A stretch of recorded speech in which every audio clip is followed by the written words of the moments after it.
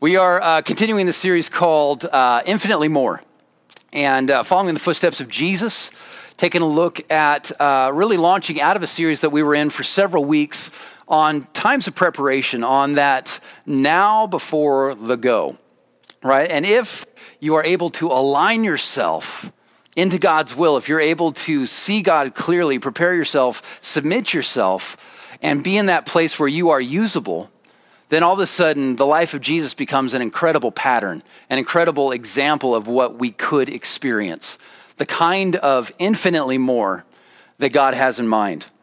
And so we're continuing this series based off of Ephesians chapter 3, verse 20. It says, "Now all glory to God, who is able through his mighty power at work within you, within us, to accomplish infinitely more than we might ask or think." Infinitely more than we might ask think. So this morning, the title that we're pulling these resources from the Assemblies of God, and so they've kind of laid out the roadmap, this series that we're in, and they've got this titled as "Hold the Line." I'm going to let you guys figure out a better title by the time we get to the end of this thing, and but is very much tied to this concept of holding the line, idea of a standard. Where is your standard of life? Where is your, and the word I really like is confidence. Where's your confidence? Life is built off of something. Your confidence is in something. And the thing about standards, the key to a standard is that it isn't adjustable. All right, when it's a standard, it stays. Right, so standards can't be adjustable. So what standard are you living your life according to? And that's kind of the big question, because every single one of us is. For some of us, we are the standard. Our emotional situation is our standard, right? God has a standard. Culture has a standard. There's a lot of standards that are out there, and if your standard is shifting, then that is your standard. And a shifting standard is, I saw a picture of someone who parked on the beach below the tide line. And when the tide went back out, the sand was up over the hood of the car, because the weight of the car and shifting sand is not a great recipe for a parking space. It is for a permanent parking space, but not for a party on the beach. Standards cannot be adjustable. If they're adjustable, then as James says, we are as unsure as if we were standing on waves, right? Cannot be adjustable.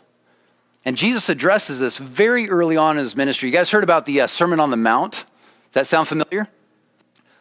Right? A lot of teaching packed into this moment where Jesus takes a crowd up to a mountaintop, up along a mountainside, outdoors, and he talks to them. And he talks to them about life. And he talks to them about real standards. All right? He talks to them about the rules of God, the standards of God, what can produce confidence in a life. And the Sermon on the Mount, it kicks off with something called the Beatitudes, right? Probably a familiar word to a lot of us. And the Beatitudes break a lot of rules. The Beatitudes are very unexpected. And so I want to take a look at, for just a moment, the bookends of the Sermon on the Mount. And really, just in passing, we need to come back and we'll do a series on the Beatitudes. We need to dive into these things. The point of this morning is to not talk. Our point is not to talk about how the specifics of how God's logic breaks all our rules. I don't want to dive into the specifics of what the standards are this morning, because there's a decision that has to happen first. If we are waiting to find out what the standards are before we agree with them, then all of a sudden they become adjustable. All right, so the thing that needs to happen first is you've got to pick your standard, and then you can figure out what it is. Do you want to measure the building by feet or meters? Don't just get in there and then figure out which number you like better. Okay? Right, so what you have to do, the first step is to pick a standard, and that's what we're talking about this morning. We come into the Sermon on the Mount, Matthew chapter 5, right?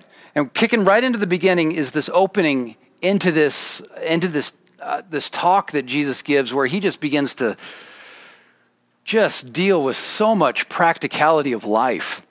All right, I want to read through these Beatitudes real quick. Matthew chapter 5, starting in verse 3, it says, "Blessed are the poor in spirit, for theirs is the kingdom of heaven. Blessed are those who mourn, for they will be comforted. Blessed are the meek, for they will inherit the earth. Blessed are those who hunger and thirst for righteousness, for they will be filled. Blessed are the merciful, for they will be shown mercy. Blessed are the pure in heart, for they will see God. Blessed are the peacemakers, for they will be called children of God. Blessed are those who are persecuted because of righteousness, for theirs is the kingdom of heaven. Blessed are you when people insult you, persecute you, falsely say all kinds of evil against you because of me. Rejoice and be glad, because great is your reward in heaven, for in the same way they persecuted the prophets who were before you." The wisdom of God, this is just kind of the entrance into this, but the wisdom of God oftentimes defies our logic. But here's the thing, right? You cannot have an infinite life based on finite thinking. You cannot have infinitely more if you can figure it out with your brain. All right, so we should expect, it should concern us if we understand everything that God says. If God gives us all the rules and he just kind of goes to Barnes & Noble, grabs a leadership book and says, "Here you go," that they already got it, here, and hands it to us. And so we figure out everything that we know makes sense. That does not lead to infinite anything, right? We cannot build an infinite life on finite thinking. We cannot build a God-sized life on man-sized thinking. It does not work. So we have to expect that there's going to be some confusion. We have to expect that there's going to be some faith steps where we step out and say, this makes absolutely no sense. Everything in me says I should say this to them. Everything in me says that I should post this. And yet something inside of me is telling me not to do this. In fact, to go further in this area that I was actually moving away from. And yeah, I know, just across this place right now, all the examples just started flowing for your own personal situation and conversations that you just came out of, and what your conversations you may be heading into this afternoon, and you're already preparing your replies. You ever talk to somebody and they're looking at you, forming a reply? They're not really listening. They're just forming a reply. They're loading, reloading. Yeah. But Jesus opens up with this kind of, he gets their attention. And he breaks a lot of their cultural expectations. He breaks a lot of their rules. And then he goes on, and from the Beatitudes, he jumps into, he tackles, this is where we get the ideas of the imagery of salt and light. He talks about anger, adultery, divorce, keeping your promises and vows, revenge. He talks about loving your enemies, right? Prayer and fasting. This is where we find the Lord's Prayer, right? How do we pray? Money, judging, not controversial at all, those two things. Right? The golden rule comes from this, good fruit versus bad fruit. And so he's talking about a lot of life and a lot of practicum, right? A lot of the practical nature of what do you do? What does it look like to have the fruit of the Spirit in your heart, to follow God? And it looks very, very different. But then he comes into the grand finale, and I want to take a look for a moment at Matthew chapter 7, jump ahead a couple of chapters. And he ends the Sermon on the Mount with this imagery. Right? He says, Matthew chapter 7, verse 24, it says, "Therefore, everyone who hears these words of mine and puts them into practice is like a wise man who built his house on the rock." Right? Didn't park his Jeep on sand. Built his house on the rock. The rain came down, the streams rose, the winds blew and beat against that house. Just real quick poll. Anybody experienced in the last couple months rain beating down on their lives, storms, hail, wind? No one? There's a couple. There we go. Thought I was alone for a minute. Yet it did not fall, because it had its foundation on the rock. But everyone who hears these words of mine and does not put them into practice is like a foolish man who built his house on sand. The rain came down, the streams rose, the winds blew, beat against that house, and it fell with a great crash. Right? Life is built according to a standard. We make our decisions, daily decisions, built on standards. There's something we have confidence in. There's something that we are assuming is true and will continue to be true time after time after time, right? And so we make our decisions based on this. Sometimes it's built on our ability to solve problems. Sometimes it's built on a faith in God. Sometimes it's built on, well, this is what the financial market is supposed to do. Sand. It shifts a little bit out there, doesn't it?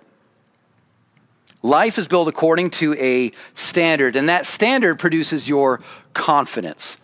Right now, you go back into Israel's history, and God has talked about this standard time and time again. You go back to some of the prophets, go back to Amos, and in Amos chapter 7, he refers to this building concept. And when you're talking about a foundation, you're building your house, how many of you guys know foundations are kind of important, right? We like the house part. We don't do a lot of living in the foundation part, but you don't get to do a lot of living in the house part if there's no good foundation. And so it's incredibly important. As much as we want to jump into the house side of it, we want to jump into the side that we see, but this building concept, life is built on something. We want to just live it, but we are assuming so many things in our lives. There are so many things that we are making a decision because it's right. It's just, we have no idea, we're not even aware how much we're basing it on because mom and dad did. Or that's what my friends are doing. Or I think I could figure that out. You know, there's all these things that are part of our thinking. And they're part of our foundation. And if our foundation is not built on the right thing, then our confidence is in the wrong thing. So standards produce confidence. And if we want to live confidently, don't we? I want to live confidently. So Amos chapter 7, starting in verse 7, Amos talks about this thing called a plumb line. It says, then he showed me another vision. I saw the Lord standing beside a wall that had been built using a plumb line. All right, for those of you that don't know, plumb line, just a weight at the end of a string, and you can see what lines up true. You can hang it from, like, say, you want to find the center of an arch. You go up, you find the center from the top, and you drop that plumb line down, and it will show you exactly where center is on the bottom. You can stretch a string across the wall, and you can see if you stretch that rope or that string tight enough, you can see if the wall's moving in and out towards it. You can see if it's straight. Right? There's something that is true, that is a standard. Right? So that's what this plumb line is. And so there was a wall that had been built using a plumb line. He was using a plumb line to see if it was still straight. Right? It had been started straight, it had been built straight, but then life happens. Is it still straight now? Right? I answered, the Lord said to me, verse 8, Amos, what do you see? I answered, a plumb line. And the Lord replied, I will test my people with this plumb line. I will no longer ignore all their sins. The pagan shrines of your ancestors will be ruined, and the temples of Israel will be destroyed. I will bring the dynasty of King Jeroboam to a sudden end. It is going to bump up against this standard and be tested. Right? Isaiah got a really similar message in Isaiah chapter 28, verse 17. It says, I will test you with the measuring line of justice and the plumb line of righteousness. Since your refuge is made of lies, a hailstorm will knock it down. Since it is made of deception, a flood will sweep it away. Look at those two things, right? A measuring line of justice and a plumb line of righteousness. But what is theirs? Instead of justice and righteousness, it is lies and deception. All right, look at this pairing for just a minute. Justice, righteousness, lies, deception. Right? Justice, what is true. Righteousness, what is actually, in fact, right. Not what looks right and can be deceiving, but what in fact is right, what is in alignment. And this standard that we are saying is right and that is true, this thing that we are saying is what it should be. This is my life standard. It's going to be tested. And there's an actual standard. It's not, we're going to see if your standard is good. They're going to see if our standard matches the standard. Right? So there is, as we see here, there's actually a standard. There's actually something that will show what gives confidence in life. What is true, what is just. Right? We all have feelings about what is just. We all have feelings about what is true. But there is a truth and there is a justice and there is something that is right from God. There is a standard in which we can have confidence, not because we figured out the standard, but because we figured out and found his standard. Does that make sense? Moving forward. That standard is going to be tested. The standard that we pick for our life is going to be tested against the standard. So we have the opportunity to have confidence if our standard matches the standard. This is going to sound really familiar when we jump over to Ephesians chapter 6, verse 14.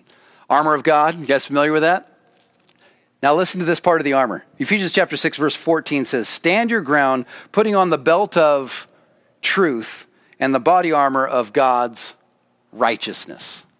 Truth and righteousness. And what is the role of this part of the armor?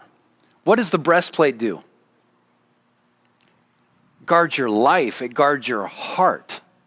And if you notice, we talked about this a while ago, but if you picture the breastplate, the tighter it is to you, the more in alignment you are with this breastplate of righteousness, the closer it is to you, the more protected you are.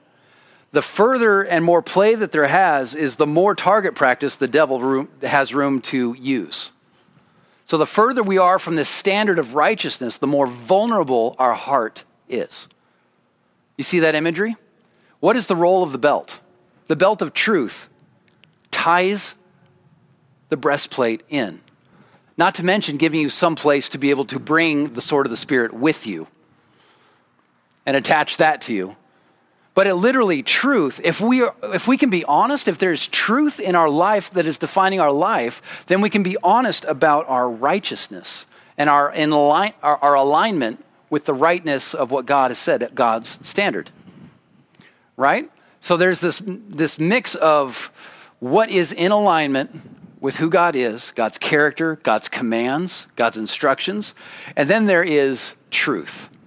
How close are we really? What's really going on? An honest look. And these two things together give us our standard.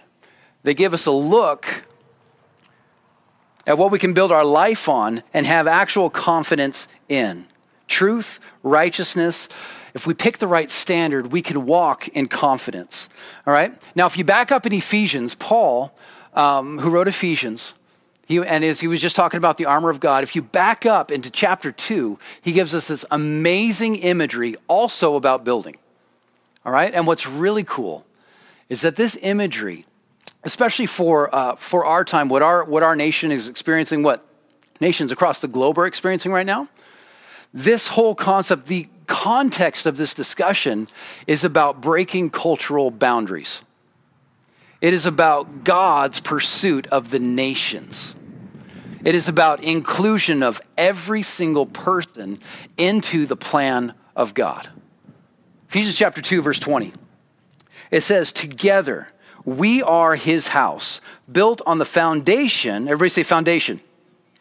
Foundation of the apostles, the prophets, and the cornerstone is Christ Jesus himself. I'm going to come to that, back to that in just a moment. Verse 21, "We are carefully joined together in him, becoming a holy temple of the Lord."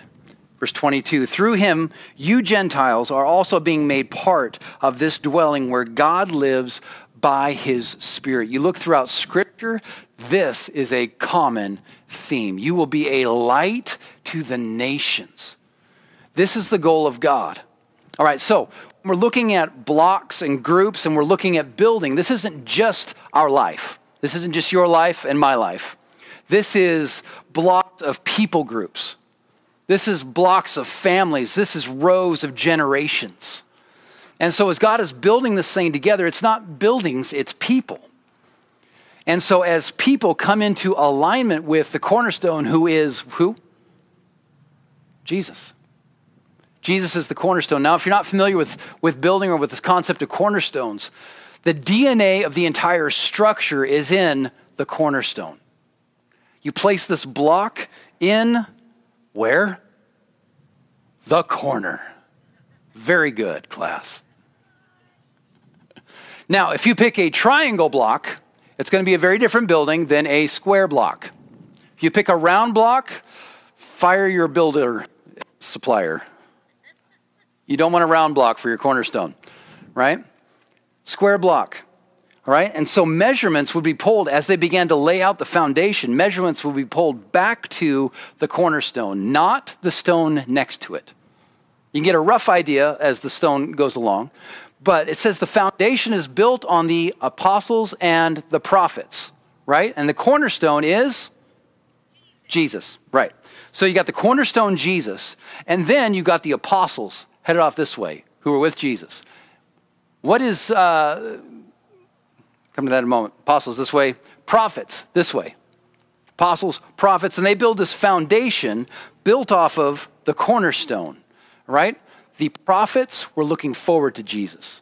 The apostles walked with Jesus and were telling us about Jesus. Everything centers around this man, Jesus, the pinnacle of history, the holder of the standard. Where does Scripture come from? The writings of the apostles and the prophets. This is our foundation. And Scripture is only Scripture because it is in alignment with God. It is the voice of God. It's not because Paul had some great leadership ideas, right? It wasn't just because the prophets had access to history. It is the Word of God, and Jesus is the cornerstone. Everything within the Old Testament is looking forward to Jesus. Everything in the New Testament is looking back to Jesus and looking towards him coming again. The foundation of our standard of our lives that we line up against is coming back to Scripture based on the apostles and the prophets, which is ultimately going back to Jesus. And this is the one standard. That's why the Bible is so incredibly valuable, is it's not shifted and it's not shaped by our mood or by culture, the current culture that it's in. There is this Word of God that we have access to that is not emotionally shifting. It is not a shifting standard. It is the standard. So there's this cornerstone that not only the Bible is based on, but that we are called to base our lives on. Confidence comes when our standard is the cornerstone. Confidence has to be based on the cornerstone, right? And confidence comes from communion. The cornerstone, Jesus, Scripture, Word of God, is not some distant concept that we're trying to, clamber up to and measure ourselves up against. This. It is based in relationship. And so it's not just that there's this cornerstone concept that we've got to try and figure out, and there's this list of rules in the Scripture that we've got all these different, ways to read and access, and it's awesome, but it's so hard to actually do. I read the Beatitudes, and my life just doesn't seem to fit that mold, so I'm going to try something else.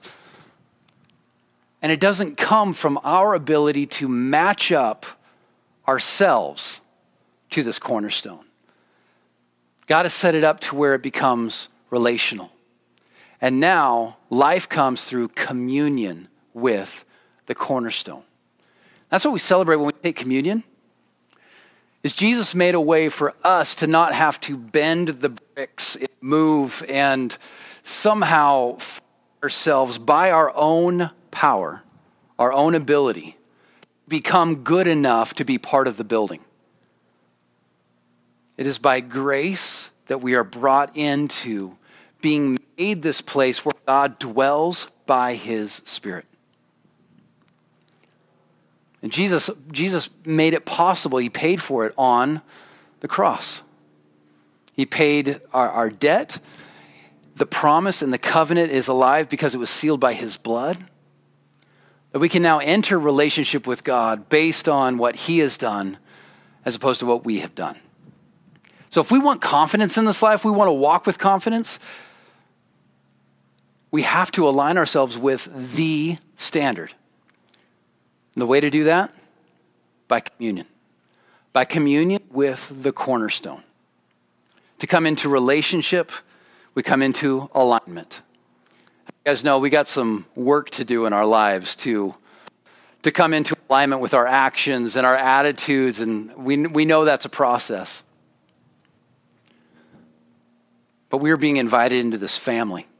We are being invited to be this building in which God dwells by his Spirit. Not by our perfection, but by grace. And by our communion with the cornerstone. All right? But here's the thing. You have to come into relationship in order to be in relationship, right? In order to have communion, there has to be connection. And in order to have connection with God, there has to be surrender. There has to be a laying down of our standard and a picking up of his. We have to step into the Beatitudes and not figure out whether we can do it or not, but submit to them and trust God to help us do it. There is a standard, and if we want any confidence in this life at all, and if we want any confidence heading into eternity, there's one standard. And it's built on the cornerstone, Jesus. That's it. And so that's a decision as we're moving ahead in this series, and we're talk about some different things, as we're moving forward in our walk with Jesus. This is a constant question, whether we've walked with Jesus for decades or right now we're wrestling with this, should I surrender or not? The only way to have confidence in this life, the only way to walk in life is to submit to the one standard, walk in communion with the cornerstone who is Jesus. Jesus. Aren't you thankful that he made it possible? He didn't just write out the list of demands and leave it up to us. He made it actually possible. So we're going to take communion as we close out this morning.